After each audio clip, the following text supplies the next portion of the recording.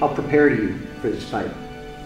I'm not gonna say my preparation is at 100% because it's not. It's just the truth, you know. I never come in 20 pounds overweight for a competition of this sort, so I'm definitely not at 100% of my abilities in some areas. In other areas, I'm great, you know.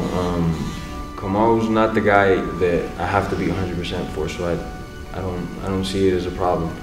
When I walk into the octagon, I'll be thinking about the long journey I've been in. It's gonna be 17 years professionally in a couple months, and everything it's took to get here. And now all I got in front of me is just to fight, just to achieve the status I've been wanting to achieve, to get the paychecks I deserve, and to advance my family forward. All I gotta do is fight. Just gotta go out there and fight and compete, give it my all, no hesitation, full commitment, and give everything I got, every second of every minute and every minute of every round. I don't feel like fucking throwing up as it is, man.